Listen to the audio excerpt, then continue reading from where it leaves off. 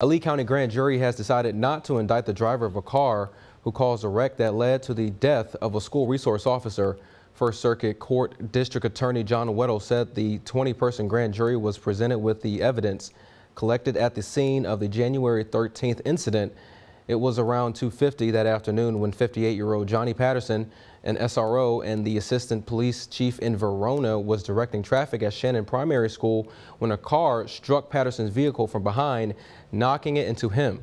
Officer Patterson received serious injuries and died 8 days later on January 21st. DA Weddle says the driver of the car that caused the wreck was going 75 miles an hour in a 45-mile-an-hour zone. Patterson's family could bring a civil suit against the driver for monetary damages. Weddle is at a prosecutor's conference and will talk in detail about the case when he is back in town.